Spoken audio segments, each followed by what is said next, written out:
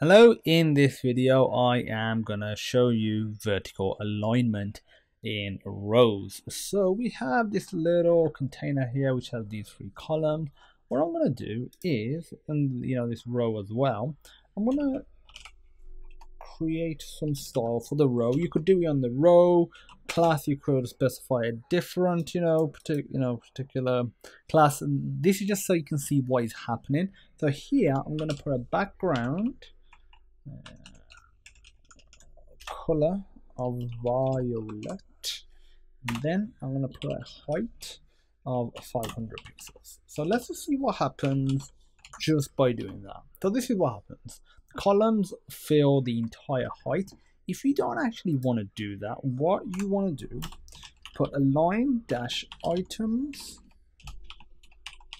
dash start, and that doesn't change anything currently, but what that does is just keeps the the height, the original amount that's relative to whatever content and whatever styling has been applied to these particular columns, which is very minimal at the moment.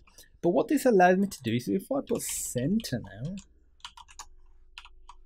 it's aligned in the center.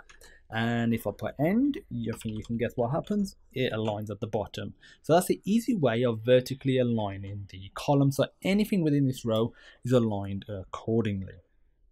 Okay, so there's actually another way of alignment as well. So if I was to copy and paste this, I'll put a no break line as well. So we got this right here, but instead of putting align items end there, we actually specify an alignment class on the actual column itself. So this is align dash self.